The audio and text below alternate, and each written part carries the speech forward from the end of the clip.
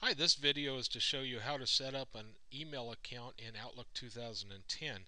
This video assumes that you've already set up an email account in your cPanel on our servers, and now that you just want to set it up on your own personal computer so that you can download the email from the account you just set up.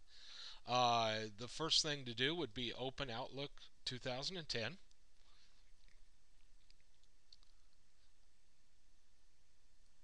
Once it's open, come over to this File tab, click on that, and you'll see right here Add Account. Click on that little button that says Add Account. In this field you want to put your name as you want it to appear when the receiver receives your email. In other words, when somebody receives your email, they're going to look in their inbox and they're going to see this name as the person that sent that email. In this field, type your email address. That's your full email address. I'm going to put the one that I just set up on my own server, larry@netsuccessnow.net. In this field, put the password that you set up when you created the email account, or the password that we provided to you when we sent you the email with all of your account information in it. Retype that same password, and then down here put that you want to manually configure the server settings or additional server types, and click Next. This is going to be an internet email, so I leave that and I click Next. Here you see it's already filled in some of the details for me.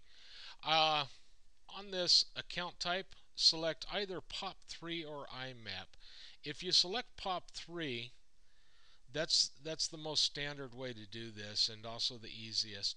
And this will allow you to collect your email from one server. If you're going to need to access your email from multiple computers, let's say you have a laptop at home, you have a desktop in your office, and you have another office that you'd like to be able to use, go ahead and select IMAP. I'm going to select IMAP on this. On the incoming mail server, type your domain name. If your domain name is abc123.com, simply type abc123.com. My domain name, however, is netsuccessnow.net, and so that's what I'm going to put here. I'll just cut it there, and I'll paste it there under incoming mail server. Under outgoing mail server, I'm also going to put netsuccessnow.net. Your username, it wants to fill something in for you here. Just disregard that. Your username is the full email address. And so I'll just cut it and paste it from up here. Whoops, didn't mean to do that.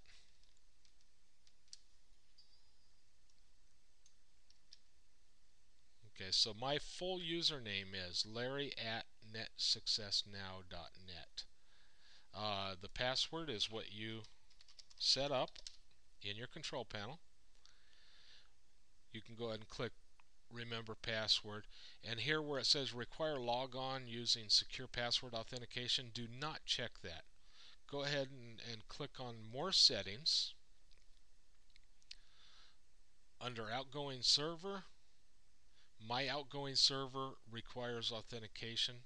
Make sure that that's checked. You can go ahead and use the same settings as my incoming email server.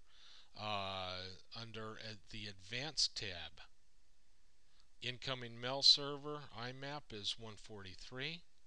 Outgoing server, now if you're doing POP, POP, that should be 110.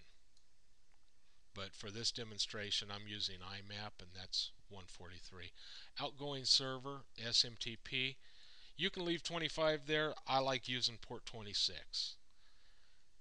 Go ahead and click OK, and then test your account settings.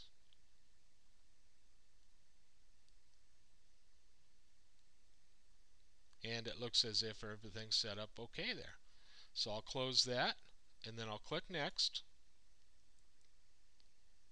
It goes ahead and it tests again as you click Next. Everything's fine. And you you get to this screen, congratulations, you have successfully entered all the information required to set up your account. To close the wizard, click Finish. And I'll close it. And ta-da! I now have that email account here, Larry at netsuccessnow.net, and it looks like I've already actually got a couple of emails waiting for me, which are the Microsoft Outlook test messages that I just sent. So that is how you set up an email account in your Outlook 2010. Thank you.